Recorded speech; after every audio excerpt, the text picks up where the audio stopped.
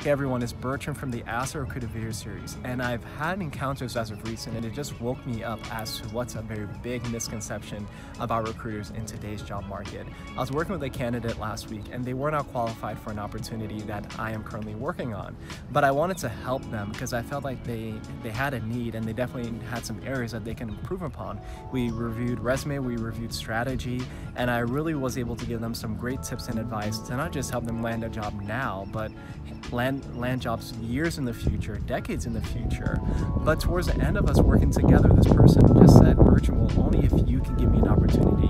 And I realized that there's a very big misconception. For me to be able to give an opportunity, or a recruiter to be able to give an opportunity, it would actually mean that we would have possession of that opportunity. Okay, all a recruiter can really do is qualify or disqualify folks for opportunities, and let me explain.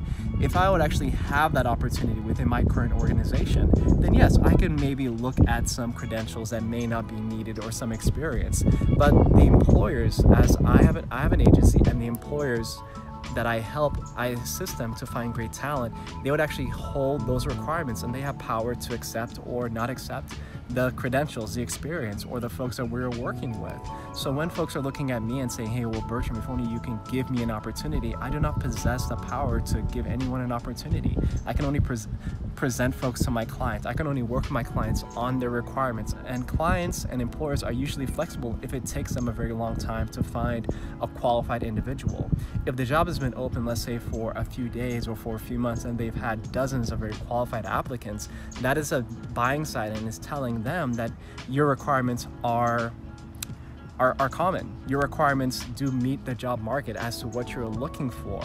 And that's the thing. Please don't take this the wrong way, and please don't say that I definitely believe that clients and employers should look at other things in regards to experience to give people an opportunity.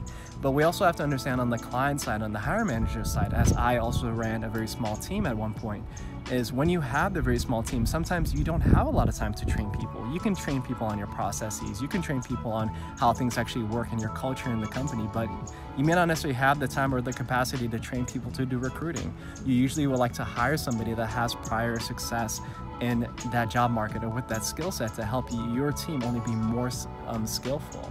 So if you're looking for those additional opportunities, and if you're looking for any flexibility, and let's say every experience you're applying for requires experience, but you do not have experience, it's much better for you to work directly with that company, work directly with the HR recruiters of that company to see if there's any flexibility.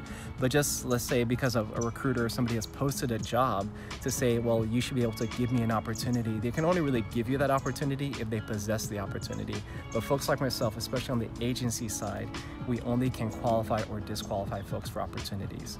So if you're looking for those additional strategies, and if you keep on hitting the wall, we have a YouTube channel right now, has over 40 resources and videos, and I try to keep them very short, maximum probably 5 or so minutes, to be a job resource for you, to help you understand more of the back office. So when you're going on the front end and you're applying to the ATS or working with those hiring managers, that you can have the skills and you can be prepped, or you can have your resume ready to land those jobs and opportunities. So this is Bertram from the Ask a Recruiter video series. I'll put a link to the YouTube channel below, and watch some of our videos, give us some feedback, and do you have a question to ask a recruiter? Thank you.